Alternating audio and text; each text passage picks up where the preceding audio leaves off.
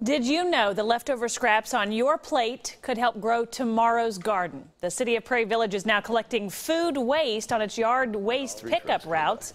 It's part of a trial run to see if residents want to take part in the collection. After the food is picked up, it's taken to the Johnson County landfill where it's processed and turned into compost to fertilize the soil.